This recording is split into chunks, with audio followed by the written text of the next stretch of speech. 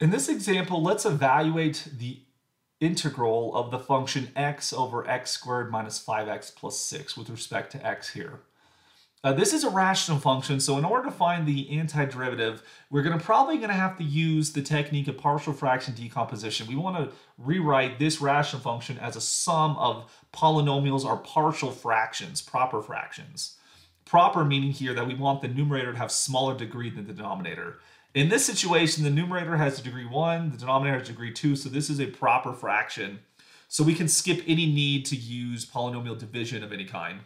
So the next thing we need to do is we're going to have to decompose this rational function into a sum of partial fractions, each of which will be of a form that we can integrate, because that's our goal. We want to decompose this thing so we can integrate this. And decompose here, it doesn't mean like there's some dead raccoon on the side of the highway. What of course it means is we want to break this up into smaller, simpler pieces. So with this decomposition, step 1, what we need to do is we need to factor the denominator. It's a crime when someone leaves their denominator unfactored, like in this situation, but we can live with it. We need to factor the denominator. In which case here, that is, we're factoring x squared minus 5x plus 6. This situation is not so horrible. We have a quadratic trinomial whose leading coefficient is 1. So we're looking for factors of 6 that'll add up to be -5. So we could take -2 and -3. Notice if you were to FOIL this out, x times x is x squared. -2 times -3 is a positive 6. And then if we get -3x and -2x, that adds up to be -5x. We found the correct factorization. This we need to know. All right. The next thing we need to do is we need to find the template. The template for our partial fraction decomposition. Now, back in the early days of Microsoft Word, if you were typing something on your computer like "Dear Bartholomew," there was a little animation of a paperclip, Clippy, who would appear and tell us things like, "Oh, it appears that you're trying to write a letter," or "Oh, it appears you're trying to write a resume. I can offer you some templates," which a template means that we want something that's already pre-structured, right? The formatting is done for us. We just have to sort of enter our specifics. Like if we were writing our resume, we would type in our name, our experience, work experience, our skills, things like that. So for partial fraction decompositions, or PFDs for short, they have templates as well. And the templates can be based upon the factorization of the denominator. So for us, our template, x over x squared minus 5x plus 6, the template's going to have the following. Remember, we're trying to decompose this into fractions, which will be easier to integrate. And we're going to get two fractions that coincide with the two factors of the denominator we found before. So the first fraction will have as its denominator x minus 2. And the second will have its denominator x minus 3.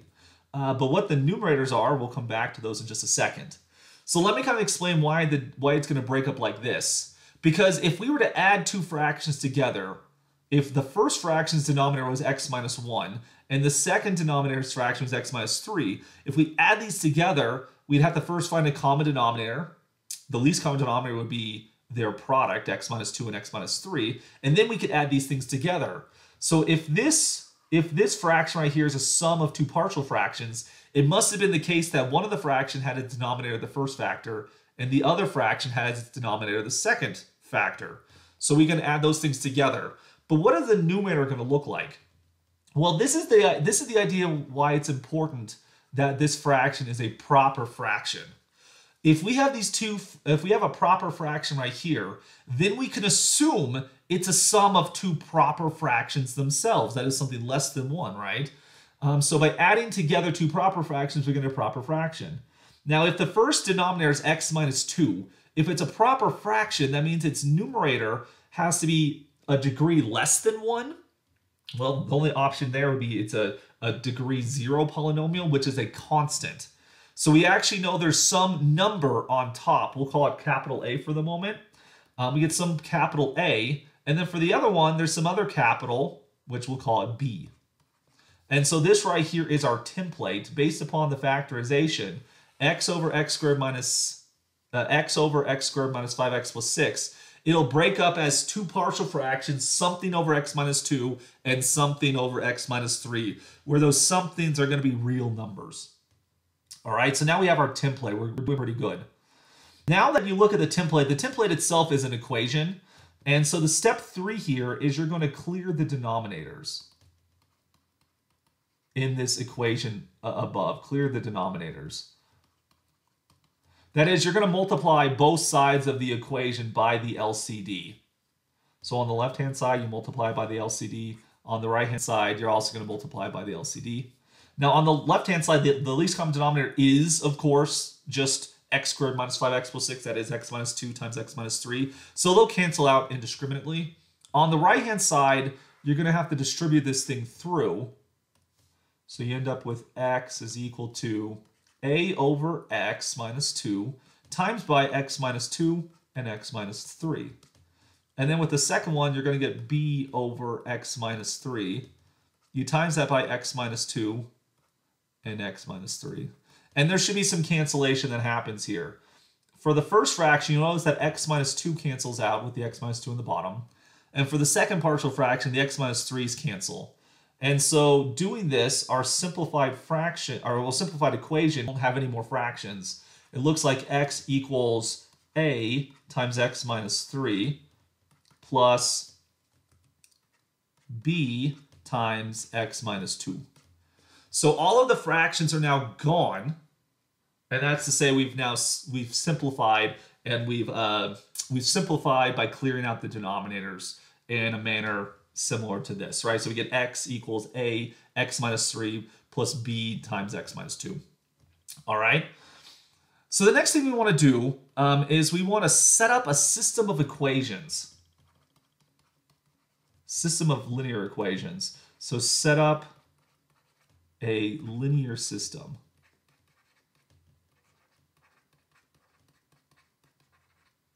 So how does one go about doing that? What we're going to see is the following. What I want you to do is take these coefficients a and b and distribute them through here. And if you do that, you end up with x equals ax minus 3a plus bx minus 2b. Now, looking at this equation, I want you to be aware that we have some variable x, and it's a variable. That means its number is allowed to vary. X could be 1, it could be 2, it could be 3, it could be lots of different assignments, right? Now, the numbers a and b aren't variables, in fact. They're unknowns, but they're not variables, meaning they're not allowed to vary. There's only one choice of a that's going to work. There's only one choice of b that's going to work. We just don't know what they are right now, and we're using the symbols a and b as placeholders for what those are going to be. And so the reason I mentioned that distinction here is if we try to combine like terms on the right-hand side, x is our variable. We'd add together things like ax plus bx. So how do you add together ax plus bx? Well, you just add them together. A plus b times x. But now we don't know how to simplify a plus b yet because we don't know what a, b, and are, but we can add together the coefficients of x. And we can also add together the constant terms. Negative 3a and negative 2b don't involve x whatsoever, so this would be considered a constant. Negative 3a minus 2b. This is what the right-hand side is going to look like. The left-hand side is much simpler. You end up with 1x plus 0. Now, you don't typically write the 1 and the 0 here because it's implicit, but the reason I want to do that here is to make a connection. That when you look at the right-hand side, the coefficient of x is a plus b. But on the left-hand side, the coefficient of x is a 1. And the only way these two polynomials could be equal to each other is if their coefficients are equal. We have to equate these things together. And so we actually get the statement that a plus b, the coefficient on the right, is equal to 1, the coefficient on the left. Now we can also do this for the constant term as well. On the right-hand side, the constant term, that is that term that doesn't involve any x's whatsoever, is a negative 3a minus 2b. On the right-hand side, it's a 0. And so the only way that these two polynomials can be equal is if these are equated as well, in which case we then get negative 3a minus 2b equals 0. And this now gives us a system of two linear equations with two unknowns. And there's a couple ways one could try to solve this system. We could use elimination, substitution, we could use matrices, determinants. There's a couple ways, and many of you might have seen this in the past, but that actually gives us the next step in our process here. So let's see, we're on step 4. So now step 5 here is we want to solve said system of equation. And again, there's a lot of ways that one could go about doing this. I'm going to solve it just by elimination. So I'm going to take the first equation times everything by -2. Upon doing that, your system of equation will convert. You'll get -2a minus 2b. I'm sorry, I want to do a plus 2. So we're going to get plus 2a plus 2b is equal to 2. And then the other equation is -3a minus 2b equals 0. The reason I want to have a plus 2 is I want that when you combine the terms, that one of the coefficients is opposite but equal. So we have a 2b and a -2b. So when you add those together, the b's will cancel. The 2a plus -3a gives you a -a, and then you get 2 plus 0, which is 2. Solving for a, we then get that a is equal to -2, like so. And now that we know that a is -2, we can actually plug that into our previous equation and solve for b. We get that -2 plus b is equal to 1. So add 2 to both sides, we see that b equals 3. 1 plus 2. And so with that in mind, we have a and b. Remember, these were coefficients of our template. Coming back above here, we have this template right here. So we can now substitute the numbers a and b in what we found here. So I'm going to just put that down here. So remember, we're trying to calculate the integral x over x squared minus 5x plus 6 dx. By this technique of partial fraction decomposition, we've now discovered that the fraction can be rewritten as 3 over x minus 3 minus 2 over x minus 2. I switched the order because I want to put the -1 second. But this is the function that we want to integrate now. And it's what we've seen already just by a basic u substitution. You have 3 over x minus 3 here. You could bring the 3 out. You're left with 1 over x minus 3. And this is where the u substitution comes into play. The antiderivative of 1 over x minus 3 will be the natural log of x minus 3.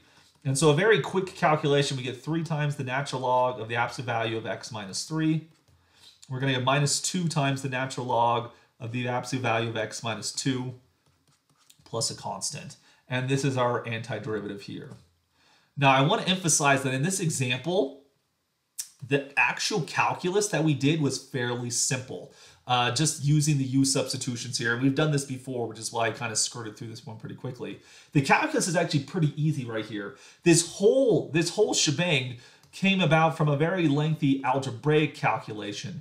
It took us a while to find this decomposition. It took a while to find the a and the b. All right, but once we found it, we could convert the rational function to this partial fraction decomposition and then find the antiderivative very, very quickly. So we need the PFD to help us find the antiderivative, but the PFD is the hard part of these problems, finding the partial fraction decomposition. It involves this type of decomposition process using the system of linear equations. If it's an improper fraction, it might involve polynomial division. And so these can get quite lengthy, yes, but it's a helpful algebraic tool to solve these type of problems. Now in the next video, I want to do another one very similar to this, but I want to show you a different algebraic technique. If you're not a big fan of systems of equations, there is another technique one could use, so stay tuned for that.